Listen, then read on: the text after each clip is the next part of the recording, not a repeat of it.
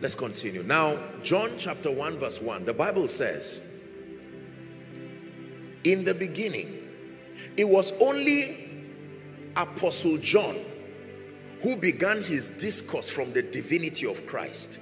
When you read other synoptics, some of them started from an archaeological standpoint, others started from a historic standpoint with the census that was going on in the days of Jesus. Are we together? Others started like Mark, straight from the miracles.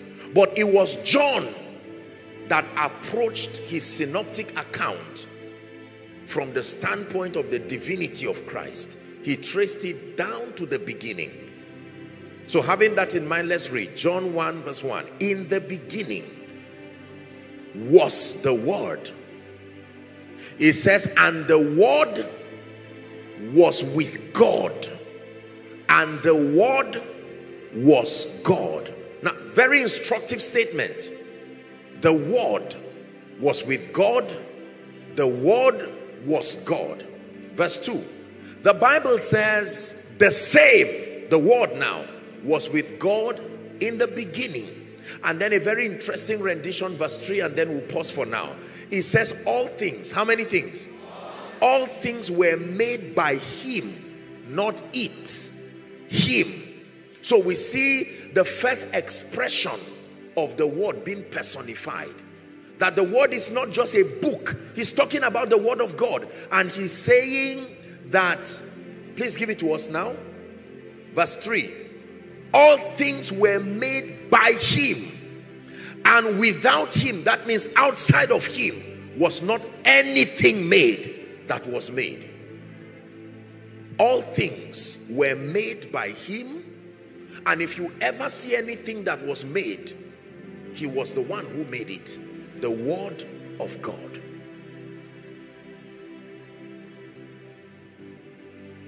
For many people, we pick up a Bible like this and we say this is the Word of God. Generally speaking, we are right. In that it's a book that was inspired. The Bible says all scripture was inspired of the Holy Spirit, that holy men wrote as they were moved by the Spirit. Are we together? But in reality, this was a book that was published by a book publishing house. It is possible that the publisher of this book is not even born again. Are we together now? Yes. In this Bible, demons spoke. In this Bible, God spoke. In this Bible, animals spoke. Are we together? In this Bible, men spoke in the depravity of their hearts. In this Bible, men spoke from a standpoint of repentance. In this Bible, God spoke from the standpoint of his strength and majesty. So what exactly is the Word of God? It is important that we understand what the Word of God is. What is the Word of God? That is so important. The Bible says all things happens at the instance of that word. What then is the Word of God?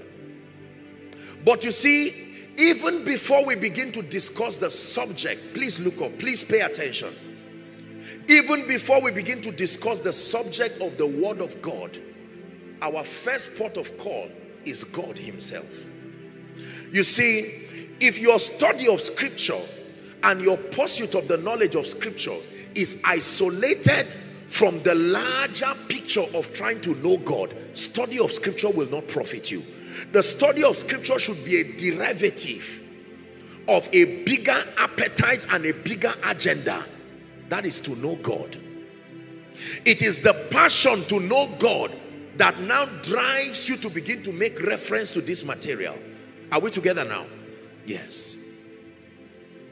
John 17 from verse 3. This is the Lord's Prayer. Jesus is praying. He said, this is life eternal, that they may know thee, not just to know about thee, that they may know thee, the only one true God, and Jesus whom thou hast sent. So our highest pursuit, listen carefully, is not just to study scripture. It's not just to cram verses. It's not just to feel religious about holding a book or an iPad that contains a Christian material. The highest desire must be to know God himself. There are many people who have read this book and it did not change them, because the desire was not to know God. The desire was to find controversial statements and accuse the faith walk. There are people who have studied this as part of their thesis for an educational certification. Just because you open and study does not mean it will profit you. The desire must be God himself. See, the way it works in this kingdom is that whatever else you seek, good or bad, if it rises above your knowledge and your passion and your desire for God, it is idolatry. If you seek anointing above God, it is idolatry. If you seek angels above God, it is idolatry. You seek signs and wonders above God. These are positive things. The jealousy of God does not allow him to contest with anything at all in your heart. Every other thing finds its credence when God is first and God is priority. Are we still together? So as we discuss the idea of the word of God, it's important for you to not limit your mind to just, okay, let me learn this so that I can go and get results. Let me learn this so that I can administer healing. Those things are wonderful, but it starts with God. The rule is in the beginning, God. That must be the formula that must be maintained. In the beginning of your spiritual pursuit, God. Not miracles, not anointing, not breakthroughs. These things are not wrong. You've already seen God visiting his people. In the beginning, the accurate posture that makes scripture to come alive and the understanding of scripture profitable is when your heart is on God, not Bible. When your heart is on God, not heaven. When your heart is on, if you worship the throne that God is sitting on, is still idolatry. We don't worship the throne. It's him that sits on the throne. Are we together? Because there are many believers who are word addicts. They really have passion for scripture, but the motivation behind it is just to find the principles therein and obtain results that are isolated from the knowledge of God. Eventually you will meet with destruction on the way. Are we together? Unbelievers, without giving their lives to Christ, can sit down under a conference like this and learn the principles of the kingdom and use those principles, even refusing to acknowledge the lordship of Christ, and it will work for them, because there is a dimension of God's power that is invested in his laws and principles.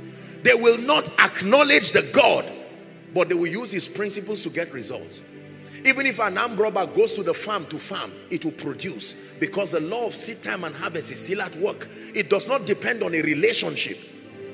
It just depends on obedience to the principle. So before we begin to discuss this, I have an assignment to redirect your focus to him that sits on the throne, not a book. From the standpoint of him who sits on the throne, we now begin to follow the roadmap that he has created.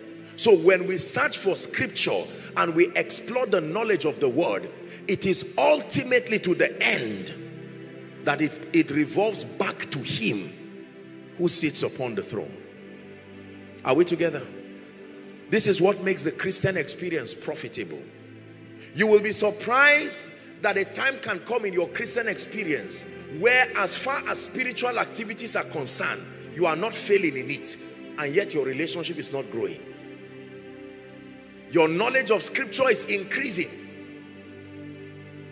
but because your motivation was never him, your motivation was just principles. Principles are powerful, but principles are secondary. It is in the beginning, God. All the people who wrote this, they did not start by looking for a book. They started by pursuing a man. It was their pursuit of that man that led to the book that we now read. Right after an encounter, John, You have now encountered me. Now write. The words that have come from that encounter, they are faithful and they are true. Are we blessed? So it must be God. And when I say God, I'm speaking to a global audience. There are people connecting from all over. When we say God, we refer to the God of the Bible, the Almighty God, the creator of the heavens and the earth, the one who came and manifested as the Word made flesh, Jesus. In the beginning, God.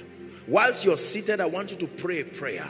Lord, everything that is not you and has been exalted in my life, I dethrone it in this conference.